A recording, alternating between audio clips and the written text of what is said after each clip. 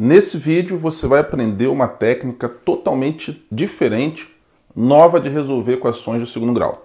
Se você é daquelas pessoas que não curte muito a fórmula de Bhaskara, agora você vai ter uma segunda opção, porque essa fórmula aqui, que é do professor Po-Shen Lo, vai também resolver qualquer equação de segundo grau, beleza? Você vai gostar, eu tenho certeza, por isso continua comigo até o final.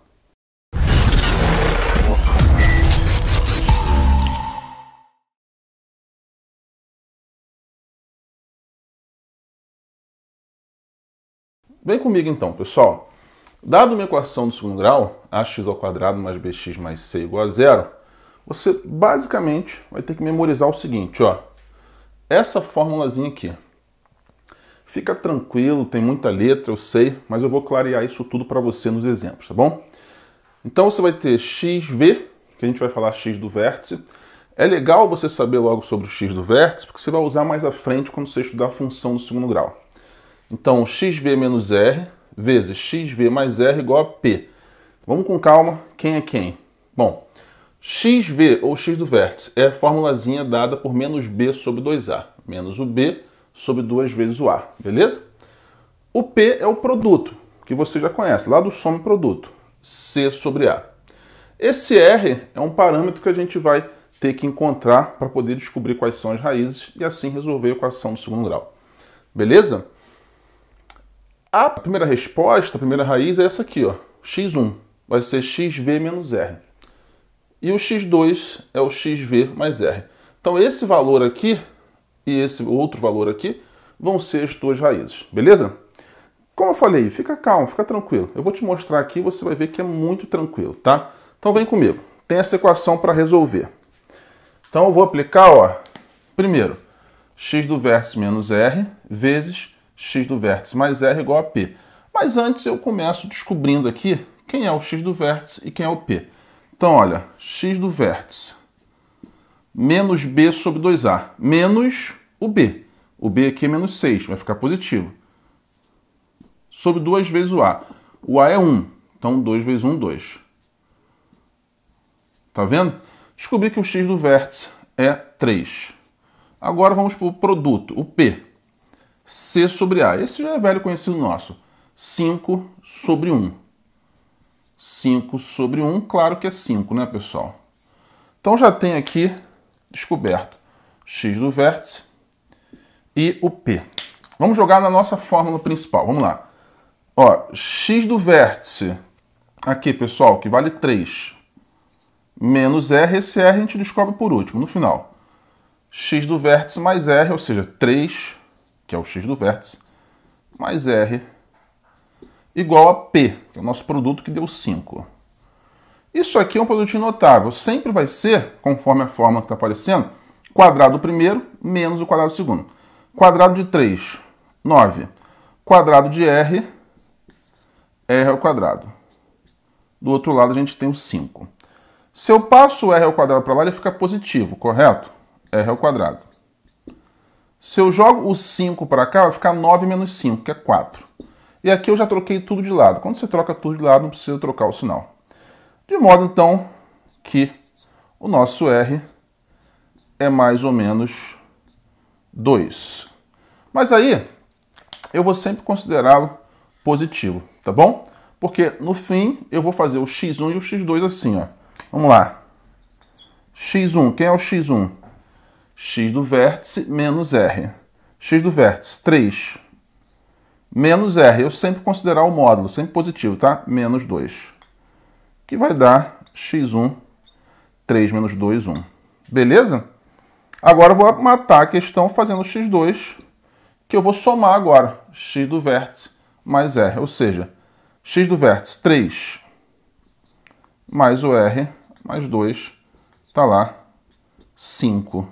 Então, respostas 1 e 5. Legal pra caramba, né? Um método realmente que utiliza as coisas básicas que a gente já sabe sobre equação do segundo grau, um pouco também de função do segundo grau, mas que é diferente. É uma forma diferente de fazer. Paulo, eu observei que para esse caso, se eu faço soma e produto, ficaria muito mais rápido. Concordo com você 100%, tá? Mas esse caso aqui é um caso que é tipo a forma de Bhaskara. É um pouquinho mais extenso que o soma-produto, mas resolve qualquer uma. Soma-produto, em alguns casos, a gente não vai conseguir resolver. Se a resposta for, por exemplo, tiver um número irracional, fica difícil. Quase impossível fazer para o soma-produto. Vamos fazer mais essa aqui para treinar? Vamos lá. Primeiro, então, x do vértice. X do vértice menos b sobre 2a. Olha quem é o b. Menos 3. Menos o menos 3 fica positivo 3. Sobre 2a. O a é 1. 2 vezes 1, 2. Produto c sobre a. 2 sobre 1, 2. A gente sempre inicia calculando esses dois. Aí joga aqui agora, ó. X do vértice, 3 sobre 2. Menos o R. O R a gente vai encontrar no final, sempre. X do vértice, que é 3 sobre 2, mais o R. Isso tem que dar o produto, tem que dar o P, que nesse caso é 2. Tá vendo? Montou isso aqui. Vamos achar agora o R. Sempre vai fazer o quadrado primeiro. Qual o quadrado de 3 sobre 2? 9 quartos. Menos o quadrado segundo. Sempre vai estar aqui um R ao quadrado. Sobre 2. É igual a 2, na verdade, né?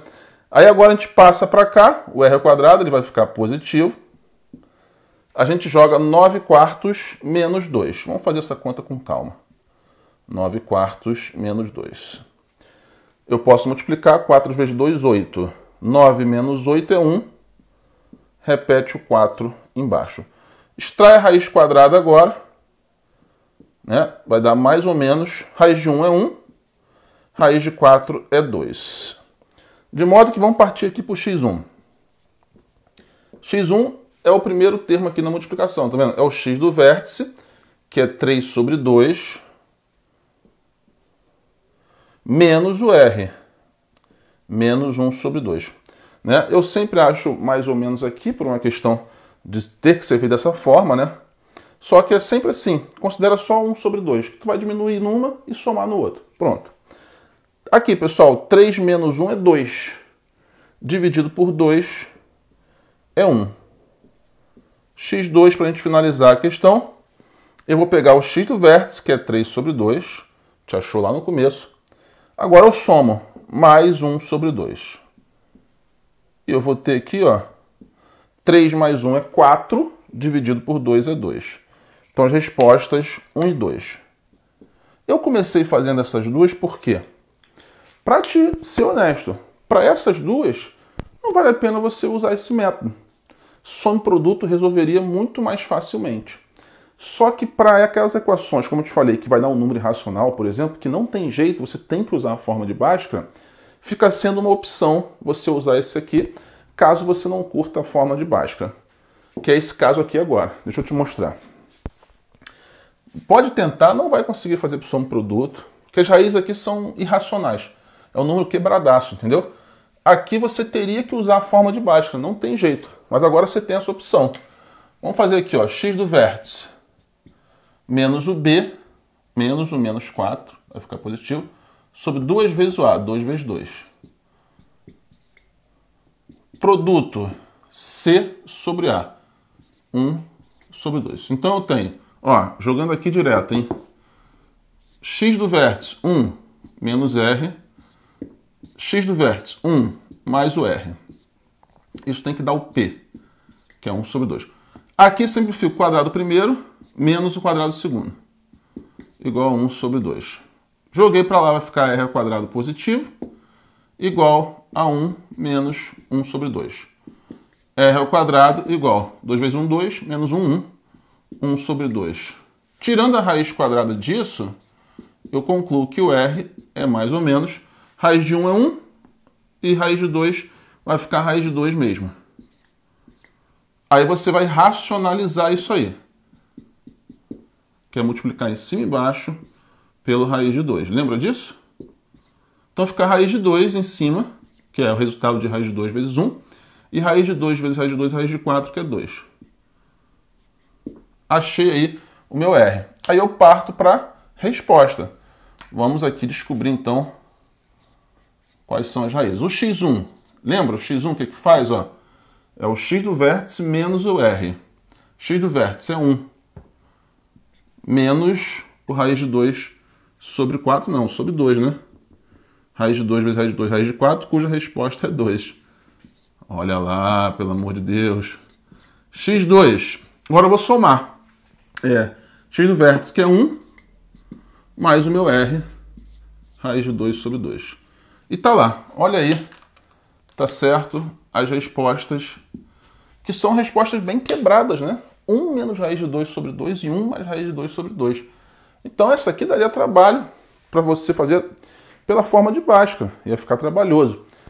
De repente assim fica um pouquinho melhor, né? Você pode até fazer para comparar. E aproveita e me diz aí, Paulo, curti esse método? Paulo, não gostei, prefiro a forma de Bhaskara mesmo. Eu vou querer saber a sua opinião a respeito. Vamos fazer mais esse aqui, para treinar o método. Vamos lá, x do vértice, começa com ele. Menos o b sobre 2a, menos o menos 6. Vai ficar 6. O a é 1. 2a fica 2 vezes 1, 2. Então a resposta é 3. E o produto é c sobre a. 9 dividido por 1, que é 9. Monta o esqueminha, ó. X do vértice menos o r. X do vértice mais o r tem que dar o produto. Isso aqui sempre é ao quadrado do primeiro, que no caso é 3 ao quadrado, que é 9, menos o quadrado do segundo, e está lá igual a 9. De modo que eu vou achar que r ao quadrado igual a 9 menos 9. 9 menos 9 é 0. Então, aqui o r é 0. Pode acontecer isso? Pode, sem problema nenhum. O r é 0. Então, uma raiz, o x1, eu faço aqui, ó, x do vértice menos r, só que x do vértice é o 3. Menos o r é menos 0. Né? Aqui, ó. Não vai mudar nada. E o x2 eu tenho que somar, fica 3 mais 0, não muda nada, 3. É aquele caso de ter duas raízes reais iguais. Fechou, pessoal? Tira o print. Se gostou, deixa a tua curtida para mim, vou ficar muito feliz. Uma observação. A gente sabe que quando a gente usa a fórmula de Bhaskara e acha o delta negativo, é porque não tem raiz real. Nesse caso, com esse método, você vai achar o r igual a raiz de um número negativo. Tá certo? Se acontecer isso, e o r deu raiz de um número negativo, aí você pode interromper, significa que não vai ter raízes reais, beleza? Valeu, pessoal. Tamo junto.